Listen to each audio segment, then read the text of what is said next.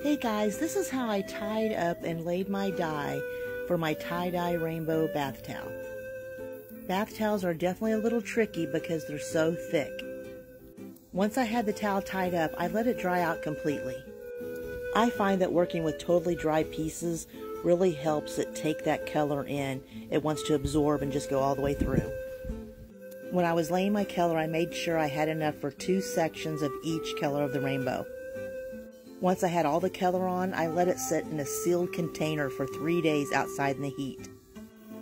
And this is what it looks like once I had it all rinsed out and washed. I love the bright, bold colors. I think it's beautiful. Happy tie-dyeing, everybody!